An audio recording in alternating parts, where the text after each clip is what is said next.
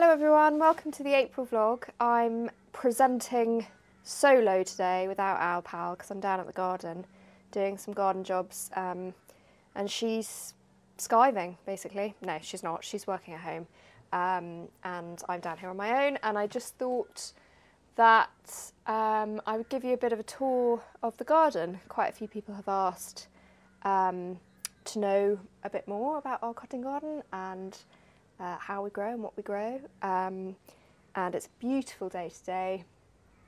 It feels like maybe it will get a bit warmer soon. It's been a very cold spring, but yeah, so I thought I'd just kind of walk you around and show you where we are and give you a kind of feel for how we grow our flowers. So yeah, come along for the journey. So I've just been talking to you in the shelter, which is this sort of wooden lean-to that we had made so that we could, oh, it's very dark in there, condition the flowers after we've cut them. So bring the flowers in here and they all get conditioned so that they're out of the sun in summer. And then this is a shipping container, a small shipping container that we bought, and we've renovated the inside of it. I might save the inside for another day because it's not brilliantly tidy at the moment, but we've sort of lined all the walls with plywood, and it's very cool. It's a nice shooting space and it's a good place to have lunch in. So that's there, and then we come around the corner here.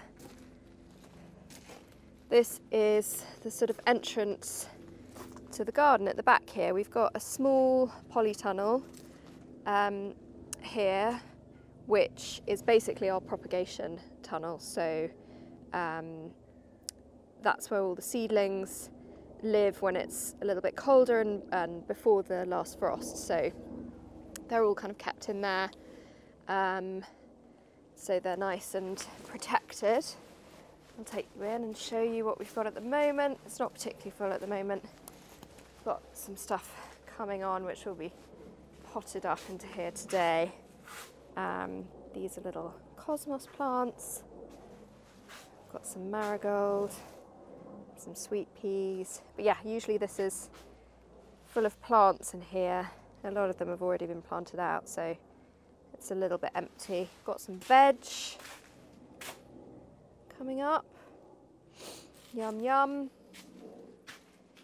Yeah, so that's that, and also sort of general storage of stuff. There's a lot of stuff when you're gardening, growing flowers. Right, so this is the first section of the garden, and this was the section that we started with when we started growing flowers here. So we started in about 2015-16, and we started with a really tiny little plot, which you can't see the footprint of it anymore, but it was basically sort of, oh, that's a train, by the way. So we're right next to the railway line to Waterloo. Hello, people on the train. Always seem to be near a train. Our studio is under the tube line in London, so there's always trains around us. But yeah, the first kind of footprint that we started with the garden was here. This was the outer bed. There's still some plants in there that were there originally, and these two, these are old spokes, you know, from farm machinery, and these two wheels, and they've got rambling roses on them, and that was actually the back of our original plot. So it's obviously grown quite a bit since then, and also it goes further round the tunnels, so I'll show you the other side as well. But yeah, this is what we kind of call the kitchen garden, really, or we're starting to call it the kitchen garden, because we grow lots of herbs. So these beds are all herbs. This is some newly planted up beds that I've done recently. another train. So we've got sort of mint and oregano and some lavender, yeah, so the cardoons, these get absolutely enormous in the summer.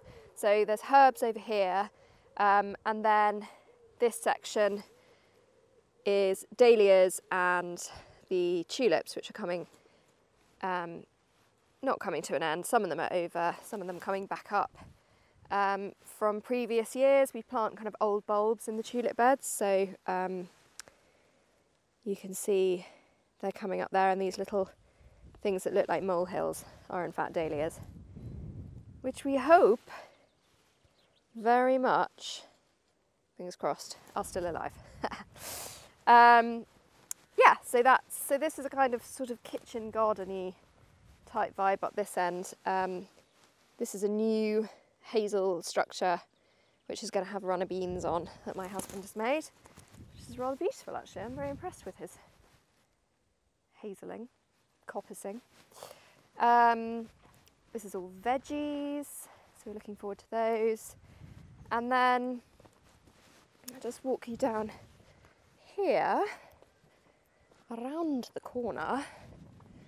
So these are our two tunnels. We have the T2 and T3, because T1 is the little one at the end. So T2 is pretty big. She's, I mean, big for a, you know, small scale cutting garden. She's, I want to say 17 metres. Might actually be longer than that. And we've got these kind of fencing. So this is Harris security fencing, which I put in here because this is where we grow sweet peas and various kind of vines during the summer. So this gets incredibly high with growth, and they kind of go right up to the ceiling. I'll show you some of the sweet peas on the other side. And also we grow other peas, golden peas and beans and things like that in here. So these, this fencing kind of stays in, and it's great. It's been brilliant. And it's nice and secure even in the windy weather. So here we've got our sweet peas starting to come up. These beds are also kind of chock-a-block full of other things. We've got loads of self-sown poppies. They're lined with narcissus bulbs, which love it in here because it's super dry and super not too soggy, you know, in the winter. So they really like it, and they're kind of thriving in here. They've been in here 2 or 3 years now. And yeah, lots of other things, lots of other self-sown little treats like delphiniums. I'm becoming a lot more relaxed about leaving stuff to do its thing, basically. And if I'm not so uptight about getting everything tidy, I actually end up with loads more flowers and beautiful things that have self-seeded that I wouldn't have expected. So that's been a good lesson in growing. And this is T3, which is much smarter. T2 was gifted to us, and the frame was gifted to us, and then we reclad it. It needs a really good clean. Reclad it with plastic, but T3 is the real deal, and this was a brand new, very smart tunnel, which I love. And this is slightly shorter than T2. And in here we have, well, we will have lots of annuals and chrysanthemums, some ranunculus that have kind of been left in. I'm probably going to move the ranunculus into here and grow them in here amongst the chrysanthemums.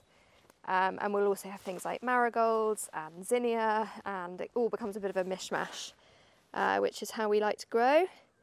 And then you can see on the other side there's the annuals down there. So some of them were sown in the autumn, and then some of them were sown in the spring. So you can see some little babies coming up, which is none in that bit. Yeah, so that's T3. Sorry, this is a kind of whistle-stop tour, but I've got loads of planting jobs to get on with, so I've got to be quick. And then this is the kind of main growing part. So this is the perennial garden. These are all perennial plants. We've got shrubs, we've got roses. These are very happy. They've had a lovely spring, lots of rain to set them up for the summer, which I'm really pleased about. And then shrubs in here, which are all looking really beautiful. Lots of things like geraniums coming up. And these are all kind of shorter perennials. There's also bulbs planted in amongst them. So I'm kind of building up these beds year on year. This section was planted in 2020, the year of the pandemic, and we did a lot of gardening and got all of these plants in. So this was part of that field before we put it in, and then we created all of these beds. And this is the kind of larger perennial section. So these beds kind of die right down in the winter, and then, as you can see, they're all starting to come up again now. We've got all alliums in there and grasses, and you know, some of this will be, I mean, towering above our heads in a couple of months. So, and this is the last section that needs tidying and gets done during the winter. So these beds are nice. These are nice and tidy. I can show you these ones. It's all geraniums and hydrangea, and yeah, lots of gorgeous things coming up in there. And my job over the next couple of weeks is to get those final beds weeded and get them mulched. So that's that. That's the shrubs. Looking good. As I said, these are like 2 or 3 years old now, so they're getting to be a nice size.